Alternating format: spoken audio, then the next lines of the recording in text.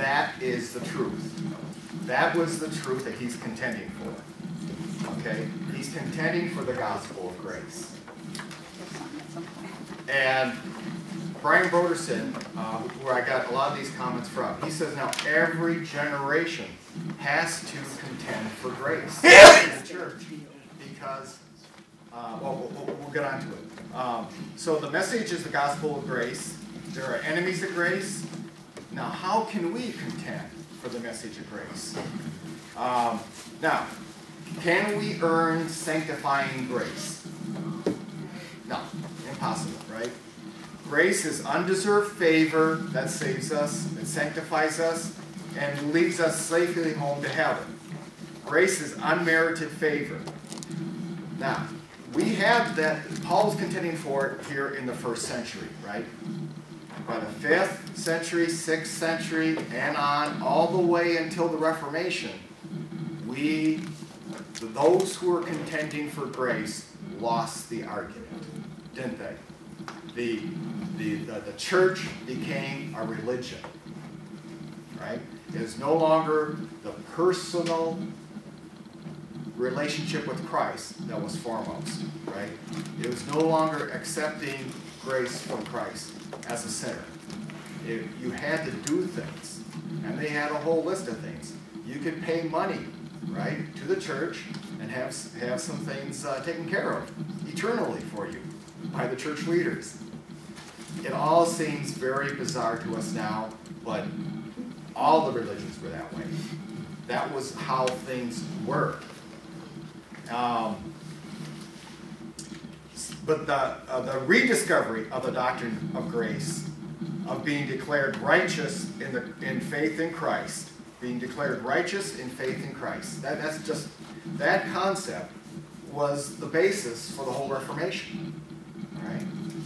And in the state of grace, we are still sinful, and we still sin, right? Even though we're in a state of grace now, while we're sinful, and we continue to sin. The most important thing to remember, by faith, sin has no dominion over us. Correct. Right. And what does Paul say? Paul said he's been crucified with Christ, right? Okay. Despite that we are accepted, despite that we are accepted and declared righteous, right?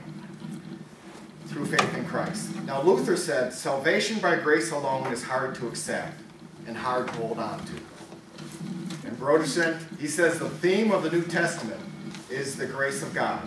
God has not dealt with us according to our sins, but in mercy and grace through Jesus Christ. Do any of us want what we deserve? I don't. I want grace, right? But it is so antithetical to the world that we live in, isn't it? It's opposite. It's a complete foreign thinking. It's very hard, as they said, salvation by grace alone is hard to accept and hard to hold on to because the whole world system is fighting against it.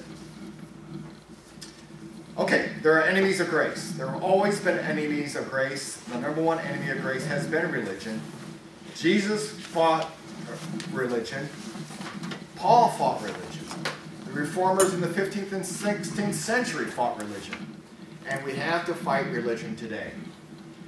And religion is any system that depends on human merit for divine acceptance and approval. All the religions of the world are enemies of grace.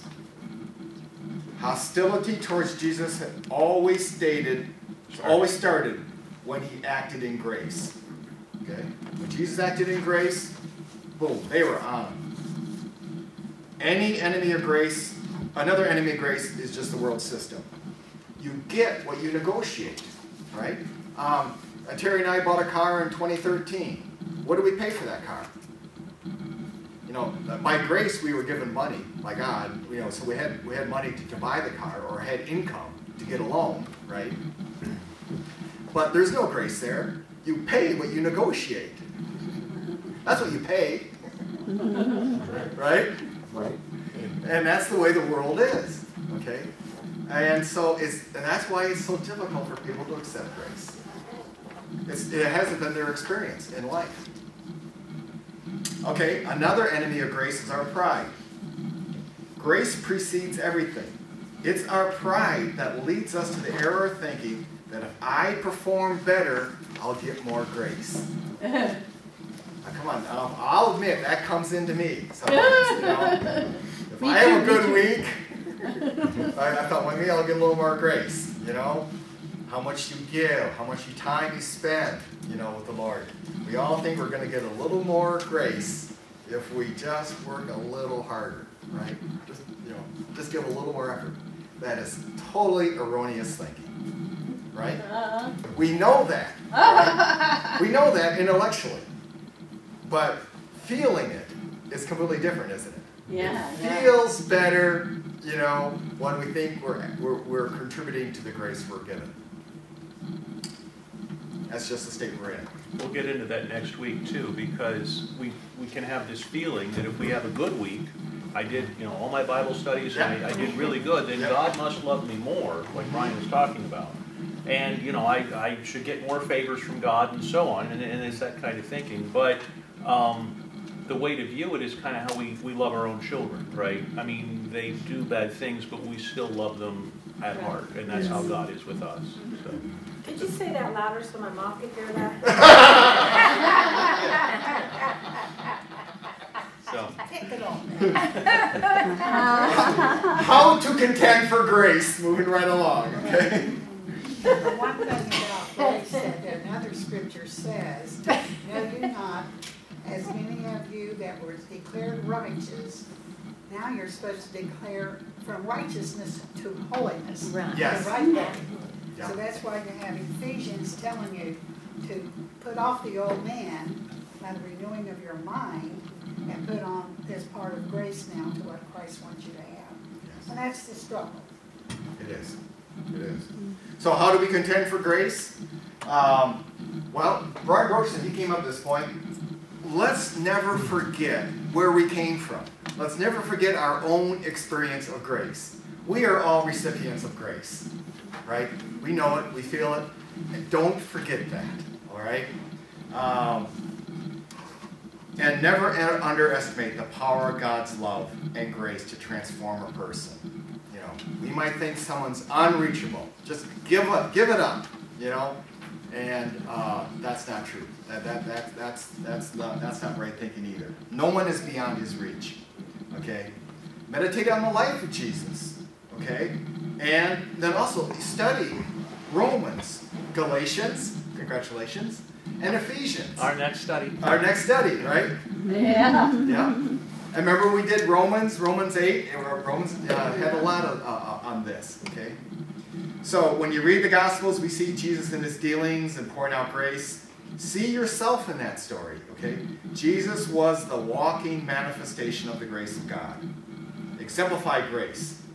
You got to create a cultural manifestation. It can't be lived, but needs to be lived out.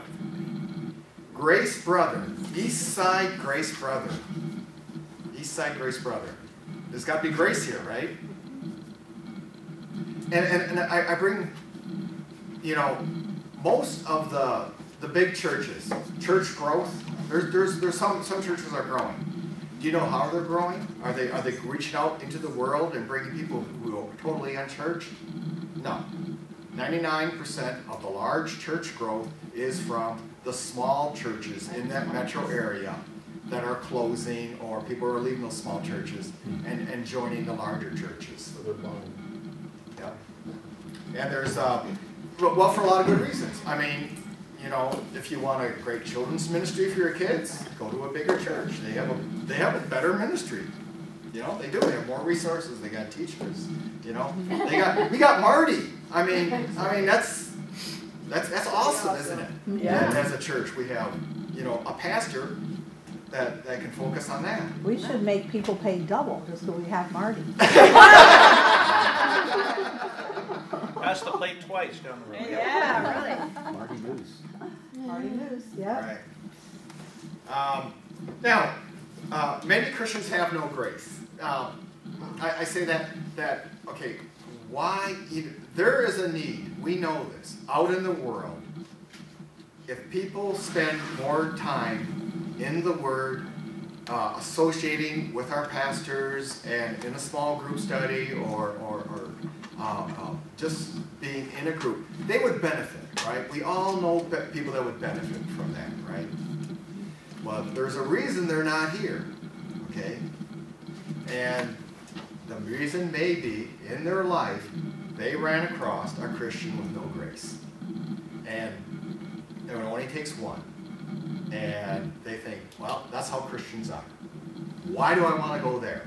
They don't accept me. They don't want me. They're going to give me a bunch of rules. I got to get rid of all of my friends. I got to stop doing what I'm doing. I'm not going to do that. They're not ready. They're not ready. What is it? What is our motto, church? Accepting people where they are. You know? Right. Well, how do you accept people where they are? That takes some grace. Yes, it does. And they're annoying.